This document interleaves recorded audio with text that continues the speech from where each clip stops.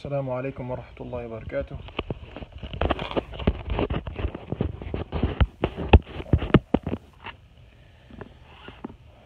So, assalamu alaikum, my brothers. Alhamdulillah Rabbil Alameen. Nahmaduhu wa nashkuruh wa natubu ilayhi wa nastaghfiruh. Allahumma salli ala Sayyidina Muhammad wa ala alihi wa sahbihi ajma'in. Walhamdulillahi Rabbil Alameen.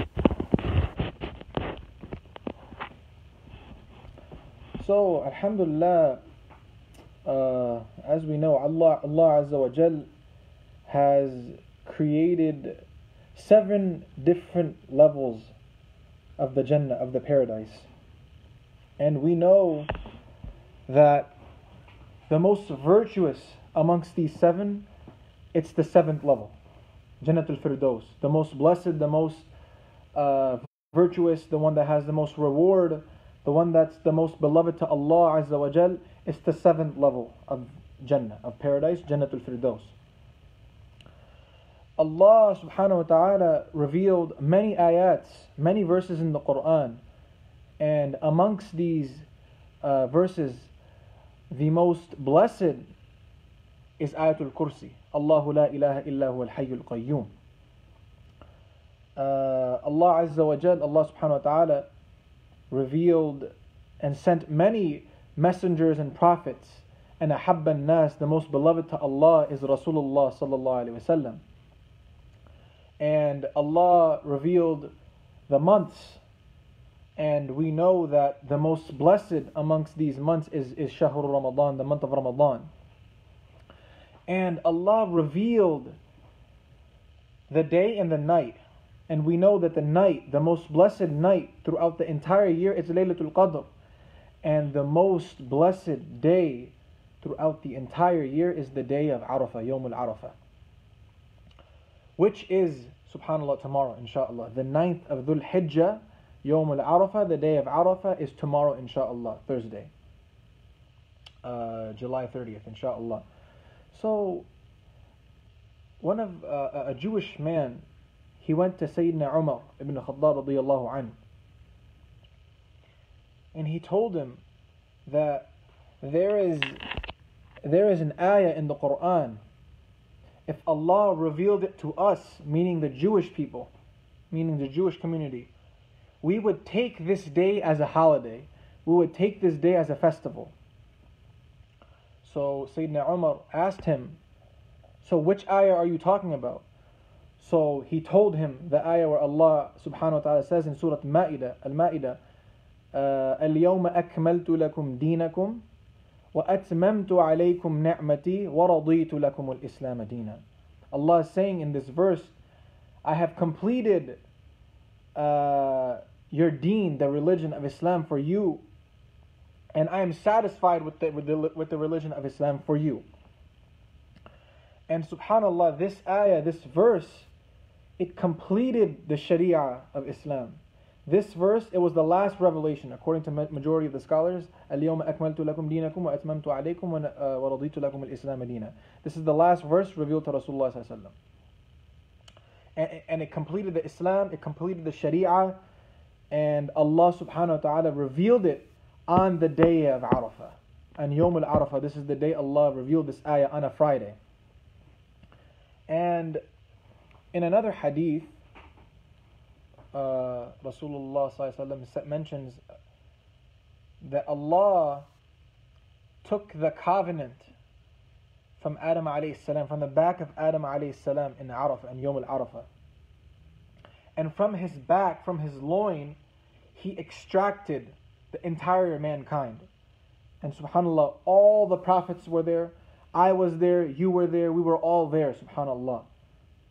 And subhanAllah, even people like Fir'aun, Abu Lahab, Abu Jahl, all these people were there. And Allah subhanahu wa ta'ala addressed all of these people, asking, Alastu bi Rabbikum, am I not your Lord? And all of us replied, Bala, yes indeed, Allah subhanahu wa ta'ala, you are our Lord. So, if the Jewish man is valuing this day, and Allah subhanahu wa ta'ala himself is valuing this day and is raising this day in the Quran, so it's showing us that we must value this day, inshaAllah. And inshallah, in this short lecture, we will just talk about some of the ni'am, some of the blessings of the day of Arafah, which is, again, reminding you again, the day of Arafah, it's tomorrow, inshallah. So, Allah subhanahu wa ta'ala, we discussed in the khutbah last week, that Allah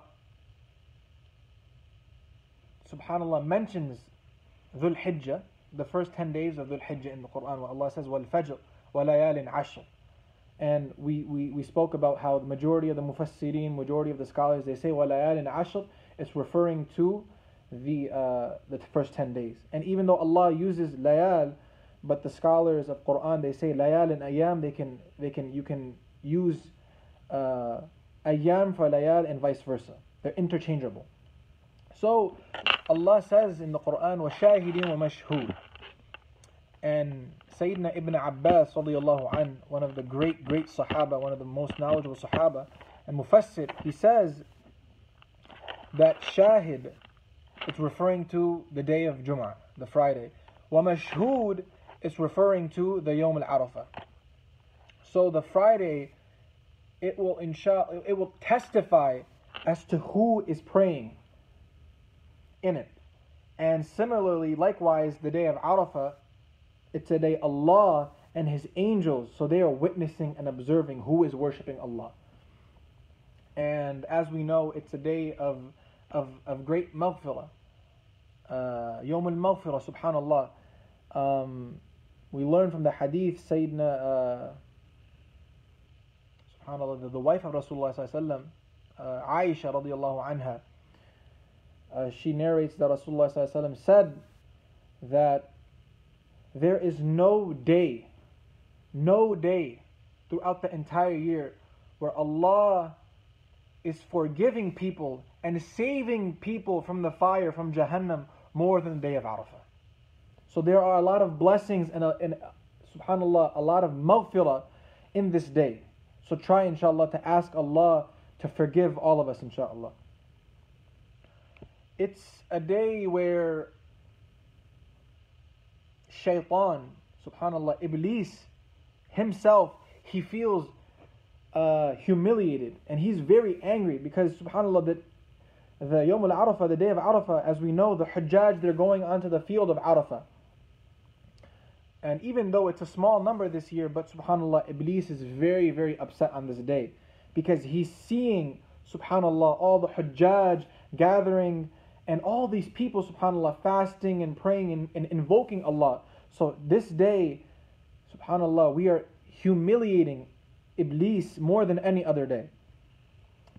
And subhanallah, it's a day where Allah Himself, He's descending down to the lower level of Jannah, and He's telling, subhanallah, the angels, so subhanallah, look at all of my servants, they're worshipping me, and they're making dua, and Allah tells the angels, the malaika, so give them whatever they're asking for. So try, inshallah, to make a lot of dua. It's one of the most important, if not the most important thing we can do on the day of Arafah. Make dua, because Allah promises, inshallah, to accept our du'as. And the hadith of Rasulullah sallallahu alaihi wasallam, to put it very simply, the day of Arafah, it's the best day, like we said earlier. It's the best day throughout the entire year.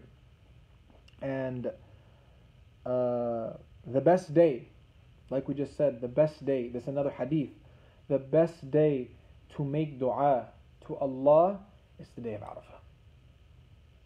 And subhanallah, make a list, make a list from tonight on the du'as, on everything you need, subhanallah. If subhanallah, we're looking to get married and to find a righteous spouse, so make dua to Allah. Write this down. Make dua to Allah. Ya Allah, give me a righteous spouse.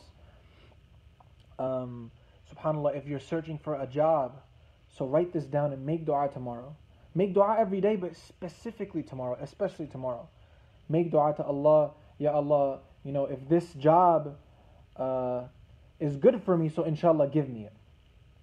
Make dua to Allah that Allah can unite us as one community. Make dua to Allah that all of us, inshaAllah, we will meet one another in Jannah and Jannatul Firdaus, inshaAllah, and ask Allah that we die, subhanAllah, we pass away with the kalima La ilaha illallah Muhammadur Rasulullah. And subhanAllah, the scholars mention that if you do not ask Allah on this day, subhanAllah, Allah is upset with you, because the mercy of Allah is there and Allah wants us to ask Him, and Allah will grant it to us, inshaAllah.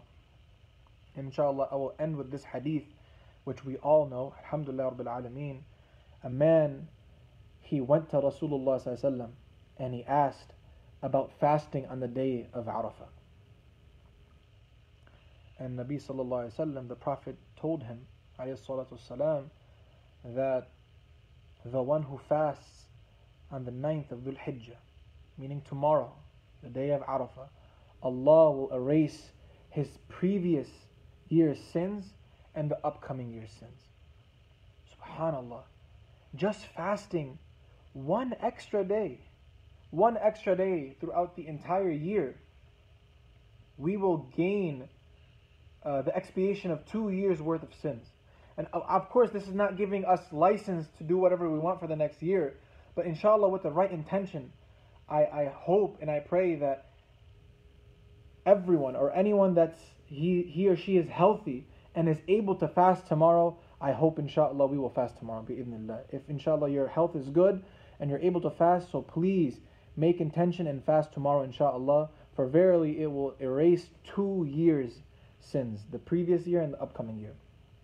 And subhanallah, after hearing all these blessings of this day, wallahi, the wise person, the wise believer, he will take advantage of tomorrow. And subhanallah, the foolish person, he will spend this day like it's any other day, subhanallah. So be wise and try to fast tomorrow and try to pray your salawat, your prayers on time. Try to pray some nawafil.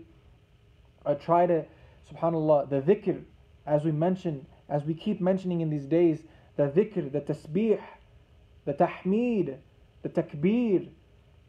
No days.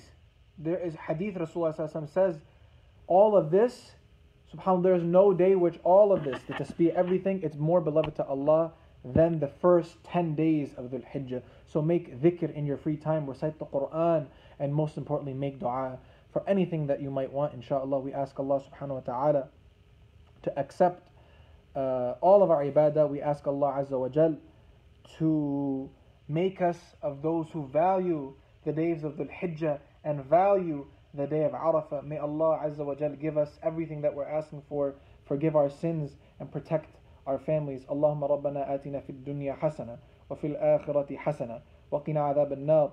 Allahumma inna nas'aluka al-jannah wa na'udhu bika min an-nar. Wa salli Allahumma ala Sayyidina Muhammad wa ala alihi wa sahbihi ajma'in. Walhamdulillahi rabbil alamin. Barakallahu feek wa taqabbal Allah minna wa minkum.